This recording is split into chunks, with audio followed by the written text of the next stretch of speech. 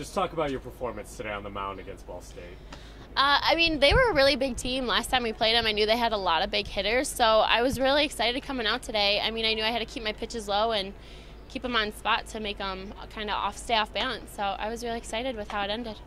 Gave up 1 run, a home run to the Player of the Year, of course. What were you able to do to keep the rest of them at bay the rest of the game?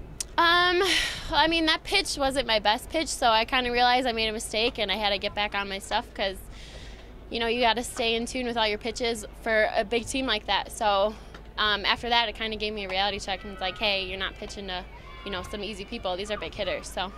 And then you got a lead in the first inning going out there. Talk about what that does for you. Oh, that's awesome. I mean, as a pitcher, I think that kind of gives you, it kind of makes you buckle down and realize, like, okay, make your pitches good, keep them on the corners, because, I mean, one pitch obviously can change that game just like it did. So. You guys have one more game against Kent State or Central Michigan to be playing on Saturday. Talk about what that means to you guys.